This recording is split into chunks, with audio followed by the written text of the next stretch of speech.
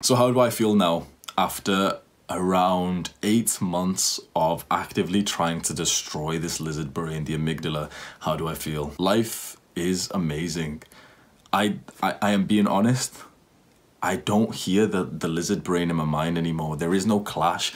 You know, before there would be a clash where, you know, you should go to the gym, you want to make muscle, you've only been 4 times this week, you should go to, no, don't go. It's comfy right now, you're comfy in bed, let's go play video games. No, don't play video games because you've been playing so much and it's not good for you. Go eat the junk food. Make sure you eat it right now because your brother might eat all the food instead. So if you don't eat it, someone else will eat it. No, because you're in a calorie deficit, you're trying to cut and you've been bulking up whilst on this cut. Imagine that being in your mind every day, and now imagine that it's not at all. That when I wake up, it's like there's only one source of thoughts and it's coming from my PFC. That I wake up, yeah, it's the gym day, it's just training day and it's leg day. I don't even debate it, there's no debate. And now it's like I can do so much that it seems ridiculous that I don't just go and train once in the gym, upper body. Just today, this is, I'm gonna be honest, this is not a special day at all. I woke up, I went and trained upper body for about 1 hour and 10 minutes. I see G.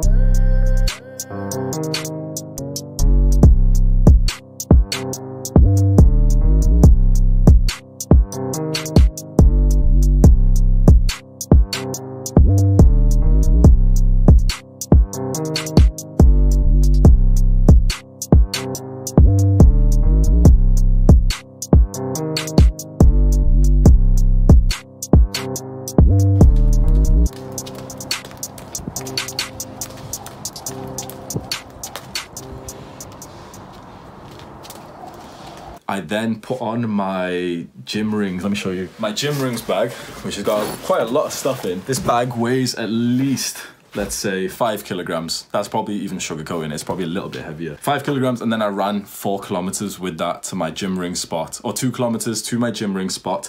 Hit an hour of gym rings training. Here's a few clips as well. We also tried hitting the back lever for the first time, and this is what it looked like. Yeah.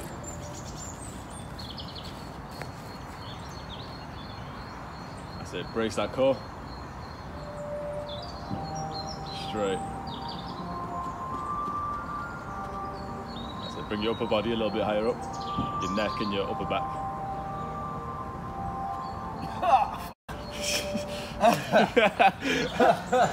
Like the king, go down my body like Illuminati, and you know that I be drinking, seem like rain, cause the grass by the snake from like a mile away, with the bars I'm like Kenny, you go down the sink, keep your 2 pennies, ain't talking about paper, you waited. I said, hold that, hold that, hold that, hold that, hold that, hold it, hold it, hold it, hold it, hold it, hold it, hold it, hold it, hold it, hold it, hold it, hold it, hold it, hold it, hold it, hold it, hold it.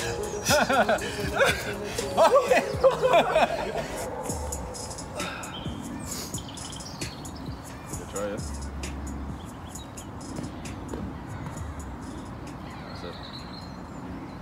There, nice, nice, nice!